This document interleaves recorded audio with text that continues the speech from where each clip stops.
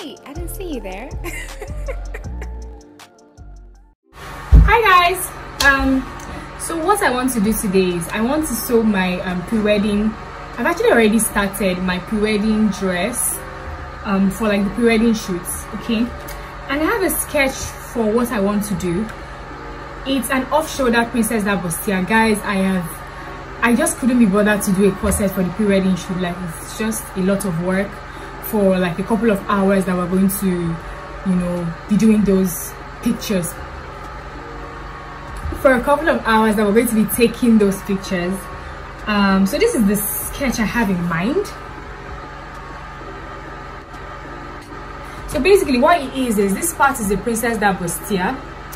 This is this there's this sleeve now that I really like. It has the puff and a flare all in one, so that's what it is.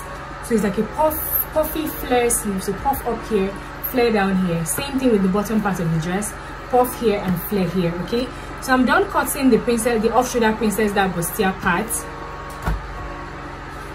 and this is what it looks like. This is the front piece, as you can see.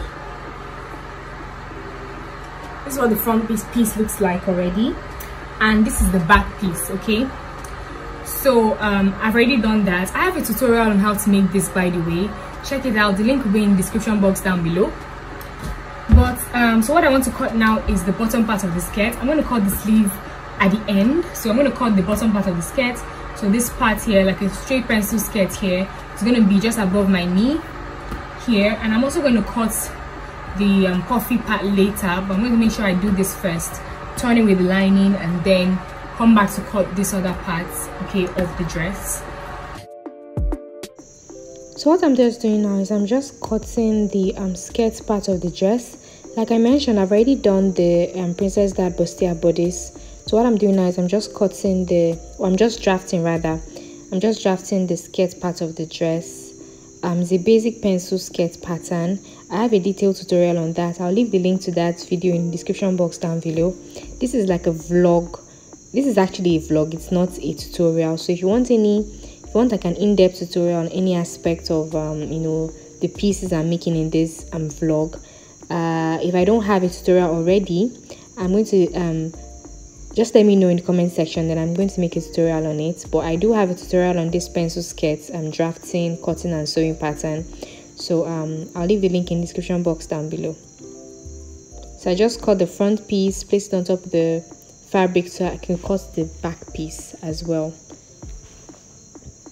And once I was done with that, I joined it with the princess that bustier bodice. And now what I'm doing is I'm just shaping the sides. So I'm just going ahead to just divide my bust measurements, shape measurements and hip measurements by 4, placing it on the fabric and marking that point. This will make it you know, very fitted on my body when I'm done. So I'm just going to go ahead and just shaping it. I don't know why I'm stammering, guys, but yeah, I'm just going to go ahead and just mark my actual measurements. So by the time I shape it, it's very, very fitted on my body.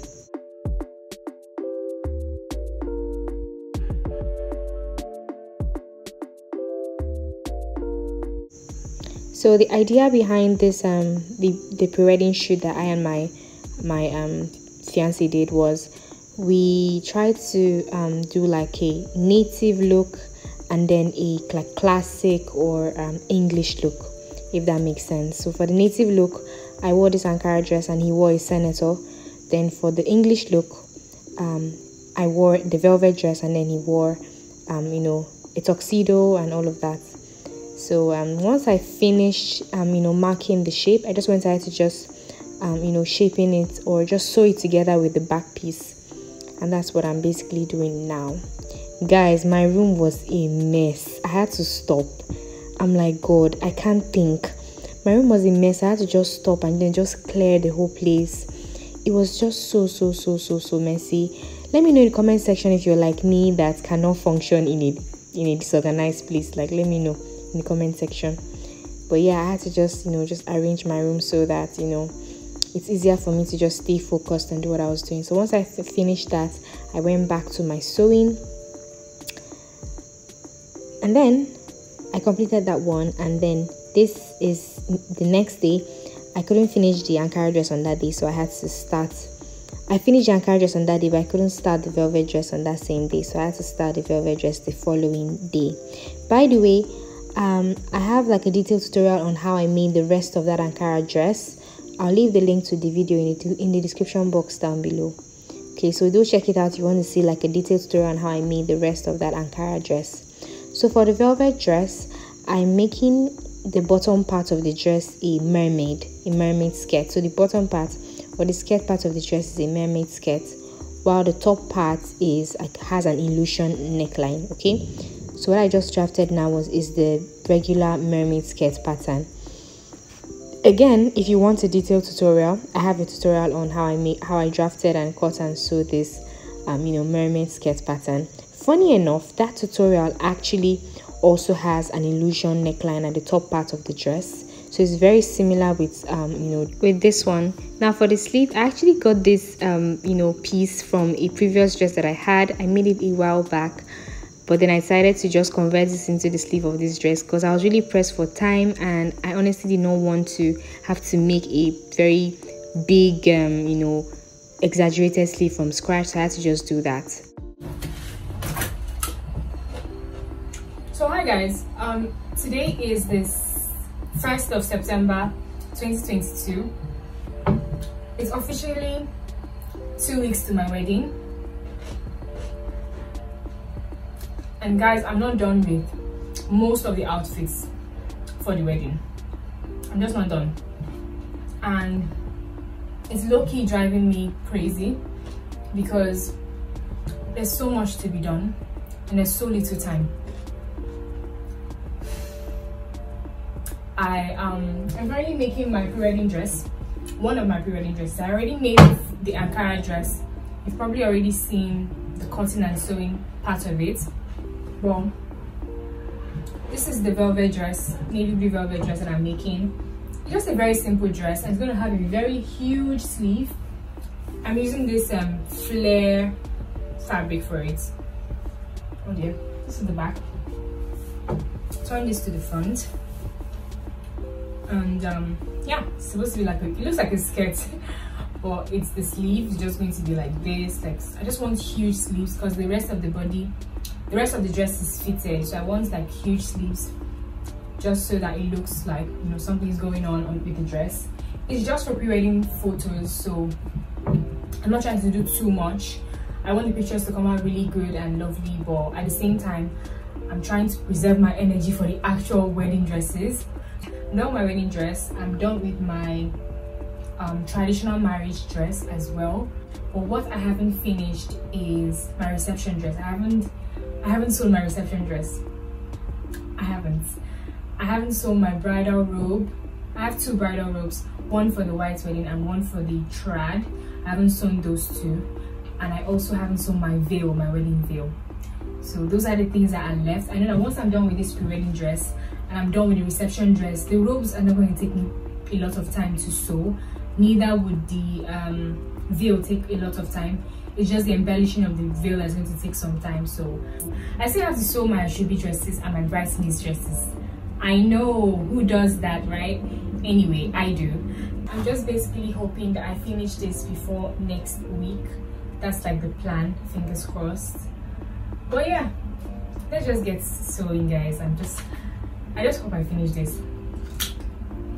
At this point, I think I'm more invested in this kufi bag than the actual dress.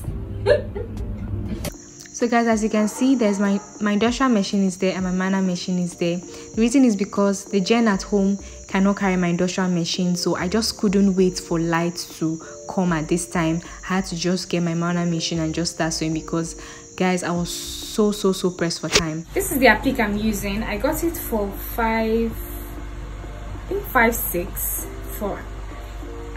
for 80 yard, but I got half a yard of that. So 5.6 is for 1 yard, but then I got half a yard, so that's what I'm going to be using for the dress.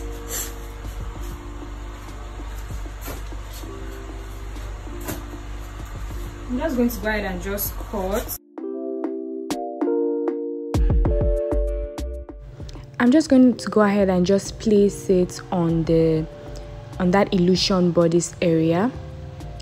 I'm just trimming it and just cutting it. I want the, since the applique is shaped like leaves, I want the leaves to face downwards. Obviously you can make it face up or down or anyhow, but I wanted them to face downwards on both sides, so that's what I was trying to do.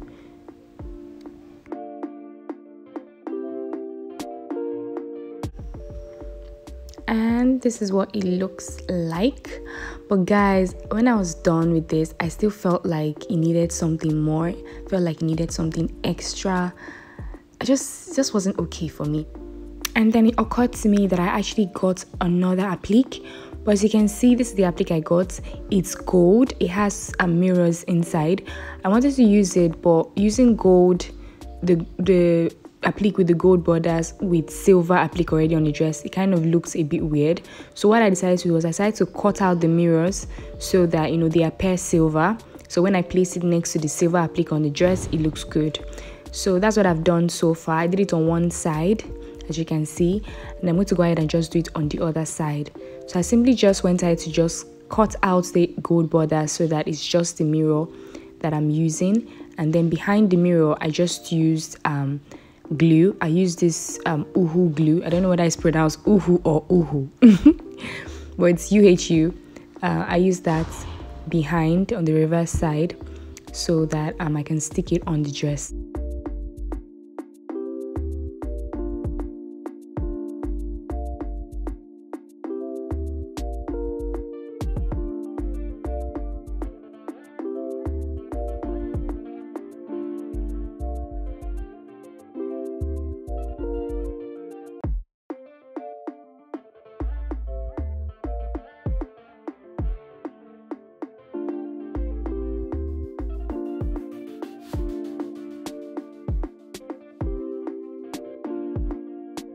And yeah, I love how it turned out. Now moving on to the other dress. Like I said, I have a tutorial on how I made this dress, the sleeves, the bottom part, so definitely check it out. So what I did was I just carved out this piece of lace from my reception, from the lace I'm using to make my reception dress. Actually, it's a gold lace. I just carved a piece. I carved out a heart shape, and then I just placed it on the bodice area. Because of the sweetheart neck design on the bodice, I felt that would be a good look. And then the bottom part of the heart shape would create this illusion of a basque waistline, so that's why I carved out that half heart shape, and then I just literally just stuck it on the dress. But then again, it seemed like it was a bit too plain, so I decided to take this flat beads, then I just used the glue to apply on the bead, and then I just placed it randomly all over. And I feel like it really elevated the look. It really made it look very added a lot of dimension to the dress. So yeah, I love that I did that. But then again, I still felt like it needed something more. So I took the lace and then I carved out you know, the straight line designs on the lace, and then I just made it look like they were all emanating from that the point at the bottom of the heart. So I just made the lines all come from that same point all the way up. And then I also, you know, placed one by the side to create like a border for the heart shape. I hope that makes sense, guys. But yeah, those are the lines I carved out, and then I just placed them you know, from that point at the bottom, so to make them face up. And then at the end, at the edge, as you can see now, I'm just placing it to create like a border for the shape. And yeah, I was honestly really satisfied with the look. Yeah, it really looked nice. I really loved how the applique just made everything look very rich, very nice, and I loved how it turned out. And here, these are pictures from the pre-wedding shoots for you guys to feed your eyes on. Hope you guys enjoyed this video. If you did, let me know in the comment section. Thank you so much for watching. Don't forget to subscribe, like, share. Bye guys.